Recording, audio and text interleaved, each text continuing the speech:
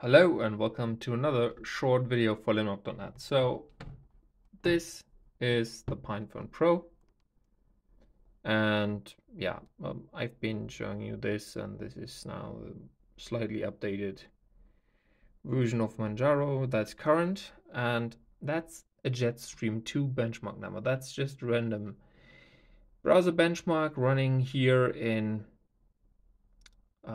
Anglefish, the Plasma mobile browser, which is a great mobile browser, by the way. And this here is another device. It has a notch, and it's Snapdragon 845 powered. It's the Pocophone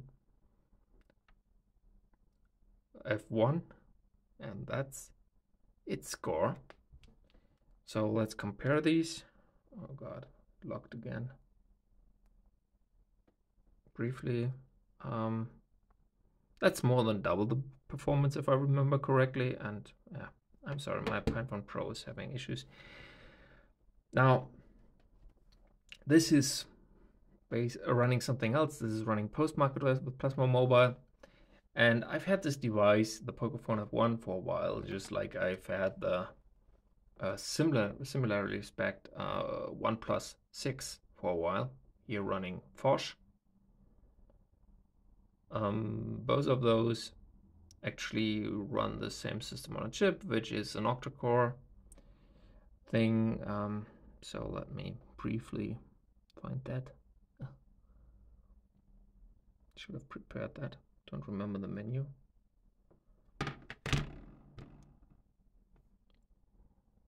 Here, about. So yeah, 4 fast cores, really fast cores, and then 4 not so fast cores.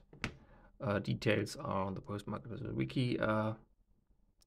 And now, why did I never show those off before? Well, time, of course, but there was something else, and I just didn't want to have some grumpy old men yelling at me that they call it a Linux phone, those Linux nerds, and it doesn't even do phone calls.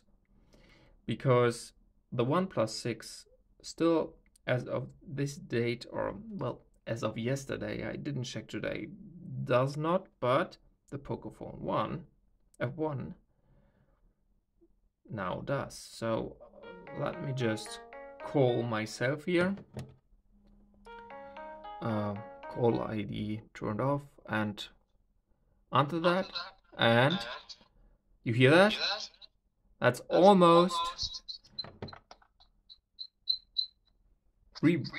things. I don't know what it's called, you know, the stuff that shouldn't happen when you deal with audio.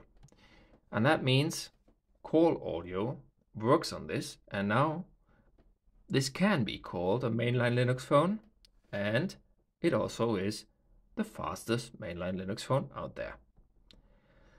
That's that. Yeah, it's nice. Generally, postmarketOS with Plasma Mobile is pretty good.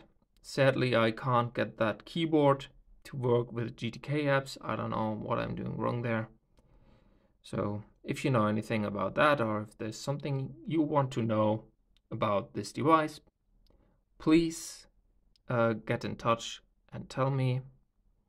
Well, I'm now installing NeoFetch. Yeah.